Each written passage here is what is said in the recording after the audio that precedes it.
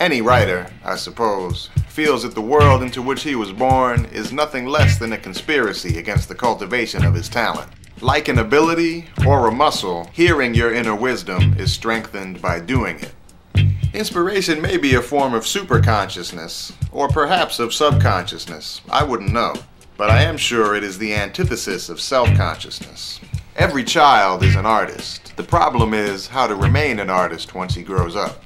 Artists who seek perfection in everything are those who cannot attain it in anything. Creativity comes from trust. Trust your instincts and never hope more than you work. Making the simple complicated, that's commonplace. Making the complicated simple, awesomely simple, that's creative. Happiness is not in the mere possession of money. It lies in the joy of achievement and the thrill of creative effort. Creativity is allowing yourself to make mistakes. Art is knowing which ones to keep. Every creator painfully experiences the chasm between his inner vision and its ultimate expression.